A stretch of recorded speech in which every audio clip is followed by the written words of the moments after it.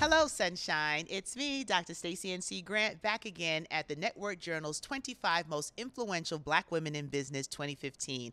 I'm excited because I am joined today by another one of our very distinguished honorees, and I'm going to introduce her to you, Miss Gennell A. Jefferson. She's the Senior Vice President, Strategic Business Development, GE Asset Management, and the most senior African-American female at GE Asset Management. So in order to get there, in order to forge this new path that no one else has done in recent history that we know, and being one of the only, how does it feel to be able to command this space as a woman of power?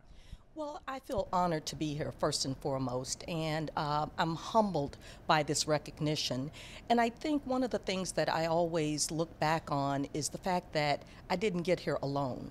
There were a number of people that came before me that paved the way, and I'm forever grateful and always looking for opportunities to give back and help others also ascend in their career. That is wonderful. I can feel that energy from you. So as you are thinking about your career and what you do each day, can you just explain what it means to be in the position that you are and how you're able to affect change and opportunity, especially for other women of color?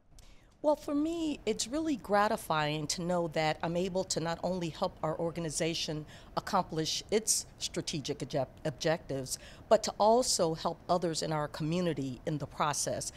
Some of the work that I do includes working with diverse asset managers and investment banks and broker-dealers that are people that look just like you and me. And that's incredibly gratifying to be able to help them grow their businesses and help put them and their communities on a path of sustainability and financial success.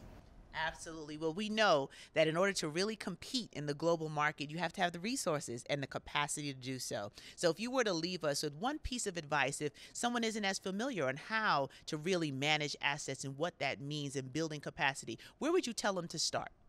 I would say you absolutely have to build a strong financial foundation in terms of understanding, obviously, assets and liabilities, and have a good command of the financial markets in general, and especially the global markets. Everything is so interconnected today. You can't just focus on what's going on in New York or LA. You really need to think globally and understand what's going on in Asia, what's going on in Latin America, and increasingly what's going on in Africa. So you really have to be a student of the world in order to have impact and sustainability in the asset management space. Awesome. Be a student of the world. Well, you heard it here on TNJ.com. Stay tuned as we continue to highlight and showcase our 25 most influential Black women in business 2015.